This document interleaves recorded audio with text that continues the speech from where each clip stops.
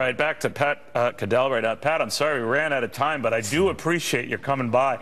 I'm kidding. I'm kidding. What do you make of this, Pat? You were ahead of this. You weren't buying the polls. You were a little cynical about them. Why? Well, because I was actually looking at some other questions. I even raised the point at the end of our meeting today at 5:30 when we got the exit polls with the decision team, and I said, I think these are wrong. Well, I know how bad the exit polls can be, but looking at the internals on them, it struck me that this was going to be very close tonight. Trump had been moving. There are a couple of things that are worth pointing out here about why this happened. I wrote a piece yesterday for Fox.com about the real November surprise and the uprising of the American people. And I tried to lay out the level of alienation in this country and feeling. Donald Trump did not create the movement he had, it created him. And that movement is very powerful. And the group that I kept saying, and I talked to you about this on the air this last week, Neil, was the people who were unfavorable to both candidates. And yet they were lining up on the issues pretty much and wanting change, movement from Obama policies, which the country wanted tonight, and they thought the country was in the wrong direction and decline. They had very bad feelings about both candidates. Over the weekend, those people were the voters in motion. And tonight, according to the exit poll so far, as they keep reweighting it, it was Trump won those people by 20 points. That was 18% of the electorate. And that's enough to explain in part his victory.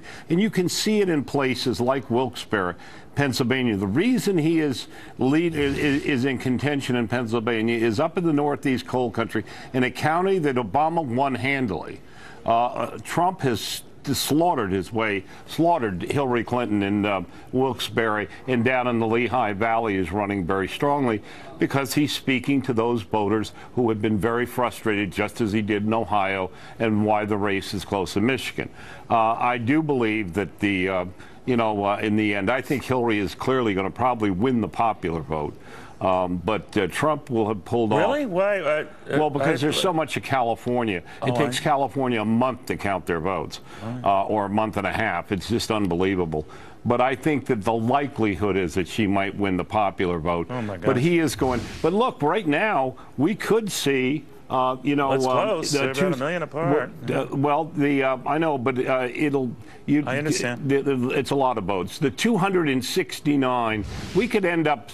The worst thing I think could happen to Trump tonight, its outcome is it might end up 269, throwing it in the House, and that would require his losing everything but winning Alaska, Arizona, which I think he does win, and the seat in Maine, which apparently he's headed. And by the way, at 269 affords the possibility of a president from one party and a vice president from another. Yes. It couldn't be nutty, right? But no, we're not there. We're not there. But we're not there. I still think he'll get it. What will drive it? What ultimately drove this whole What ultimately drove it was the discontent in the country, legitimate dissent and discontent in the country.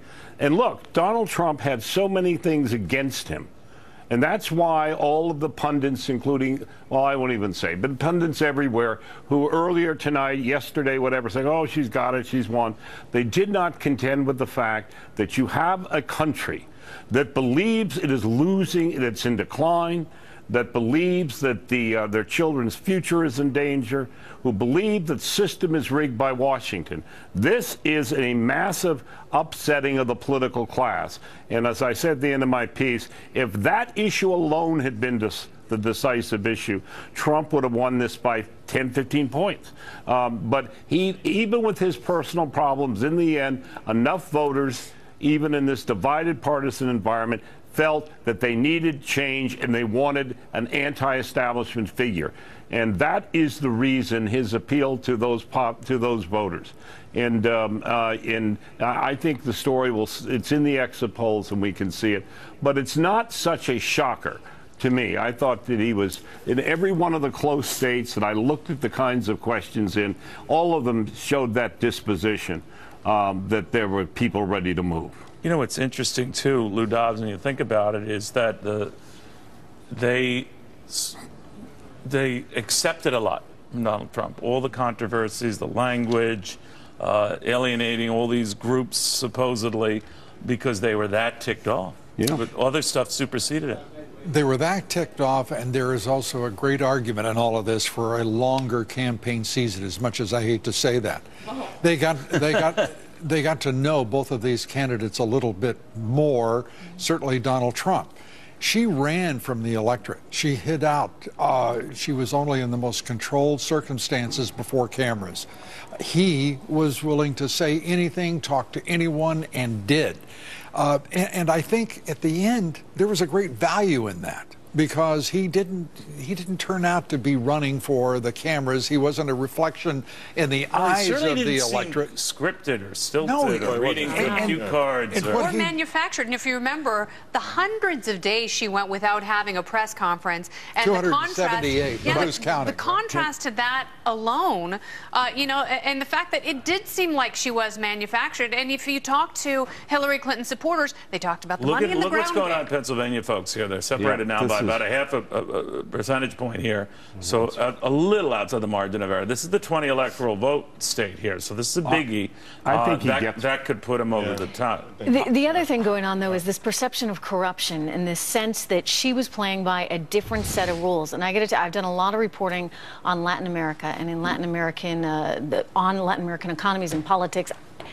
There is a part of the Clintons that kind of remind you of it. I mean, you think about what Brazil has been going through recently, and how they've had to you know, basically clean house with their politicians.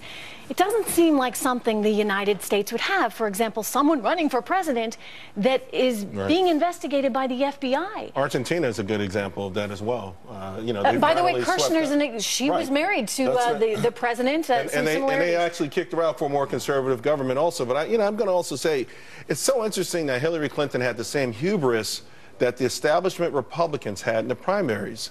That they went with the old school playbook, to your point, and your point. That's very interesting. After watching 17 of these guys drop, 16 of them drop like flies because they went with the old school playbook. They wanted Donald Trump. She took the same old school playbook and for some reason thought it would work for her. It was amazing. Well, she and her campaign actually felt that he was the weakest candidate of the bunch, and that he would be easiest for her to beat. Yeah, they were salivating at the thought of facing Donald Trump in the general election. And you saw that after the first debate. After the first debate, they just assumed they've done that. I can remember back in 1980, the Carter folks were salivating for this guy, Ronald Reagan, and were worried when George Bush Sr. won in Iowa, and they thought, oh my God. I mean, so they thought, it's got to be Reagan, we can annihilate him, and then, of course, we now know what happened. It's, you know, we're still a ways from a conclusion here, so this may be premature, but at least the Republicans had the good judgment to be competitive and to shed the old, that is Jeb Bush and all that he represented. Whereas the Democrats embraced. It was her turn. You know. Yeah. What you know, they did the birthright, the John McCain, you know, Senator Dole thing. And the party fell in lockstep behind her, not out of enthusiasm, but out of fear. Well, it was all they knew. It was all they knew. Connell McShane, you have an update for us, bud? Can I just show you one thing in Pennsylvania? Please. Because I just want to follow up on what Pat Cadell is saying, because it's really quite remarkable. Not only how close the state is, and Donald Trump does seem to have taken a little bit of a lead here, but to go back to 2012, remember I was talking about the northeastern part of the state and what President Obama did here in Luzerne County. That's what Pat's talking about, where Wilkes-Barre is pretty much. It's a 52-47 win for Obama, but look what that same county is doing now. It's 58-35 to Trump. I mean, that's what's happening tonight. It's a working class area that has been, you know, old school traditional Union Democrats that is now gone to Trump. It went to Trump by a huge margin, something like 77% in the primary, and it looks like it's going to him by a huge margin tonight as well, flipping a traditionally Democratic county. The problem Hillary Clinton has is this perception that she's the let them eat cake kind of candidate. You know, we'll just throw them a few little freebies their way and they'll go away. And the 1% will continue to benefit from this globalization that has been very beneficial to the very wealthy. Wouldn't and those you with welcome capital. if all this bashing of the rich and the rich are evil, if we could get past that nonsense, you know? You know, one of the things that he has done so well is point out the success he has become. I always said Mitt Romney needed a little Donald Trump, Yeah, right? right. I thought Because Mitt we should Romney be had proud. just- Mitt Romney needed a lot of But that. if Mitt Romney should have embraced, yeah, I'm a wealthy guy. But And her I've created all these message, jobs. her message He is created so a lot of hypocritical. jobs. I'm going to amass hundreds of millions of dollars and global power, and then I'm going to rail against Citizens United, although super PACs helped fill my billion-dollar presidential coffer. That's why she had a tough time with the Bernie voters. You know, I just saw somewhere where the young votes, I guess it's the 18 to 29.